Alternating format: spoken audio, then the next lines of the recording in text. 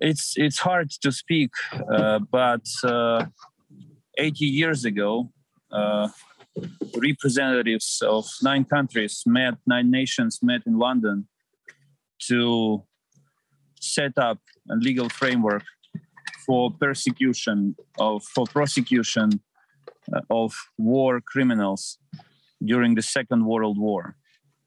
And we all know that led to the establishment of a precedent in international law that basically defined the future development of international criminal law.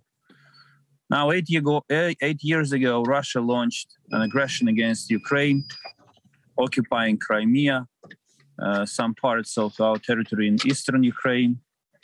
And 8 full days ago, Russia, in a rather barbarian way, launched another wave of aggression against Ukraine. It's a full-fledged aggression, masks off. And the question is now how the international community will handle it. We welcome the initiative of the International Criminal Court to investigate crimes which fall in its jurisdiction, namely war crimes and crimes against humanity. The prosecutor of International Criminal Court has also demonstrated leadership in this effort, and Ukraine will cooperate fully with ICC while not being a full party to the conflict, to the Rome Statute, but we recognize jurisdiction on war crimes and crimes against humanity since 2014. And so the moment I learned about the initiative to set up a tribunal, a multinational tribunal, to investigate the crime of aggression against Ukraine, I immediately said yes. And this yes comes from me not only as a person, but also as a representative of the government of Ukraine. We appreciate the initiative. We are looking forward to working actively on it, and also to engage with those countries who are willing to take part in this important undertaking.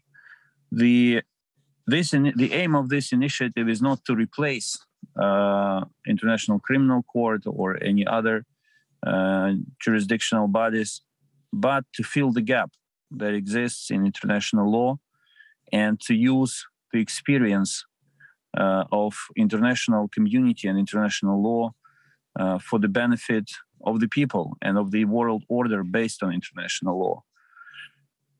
When bombs fall on your cities, when soldiers rape women in the occupied cities, and we have numerous cases, unfortunately, when Russian soldiers rape women in the Ukrainian cities, it's difficult, of course, to speak about the efficiency of the international law. But this is the only tool of civilization that is available to us to make sure that in the end, eventually, all those who made this war possible will be brought to justice. And the Russian Federation, as a country that committed an act of aggression, will also be held accountable for its deeds. We are using all tools available, including ICJ. You may have heard about our application on the Convention on Genocide, the European Court of Human Rights, our application to ICC, and I appreciate the referral of the case by 39 countries who are ready to support Ukraine in this. But really, we need to fill the gap on the crime of aggression. And therefore, I would like to support the declaration and the statement calling for the setup of the special tribunal for the punishment of the crime of aggression against Ukraine.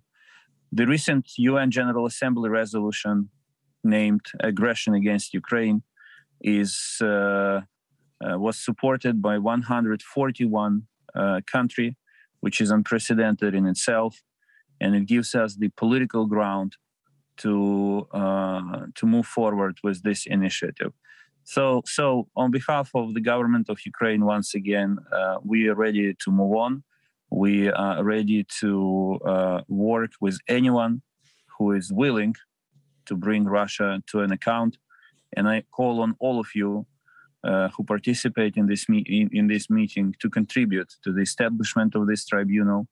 And I also call on all media who follow this online meeting to spread the truth about Russia's crimes against Ukraine and to advocate the establishment of such a tribunal.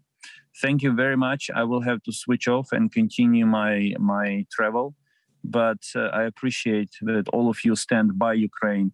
We are fighting against the enemy who is much stronger than us, but the international law is on our side, and hopefully it will help us. It will make its own contribution to help us prevail. Thank you.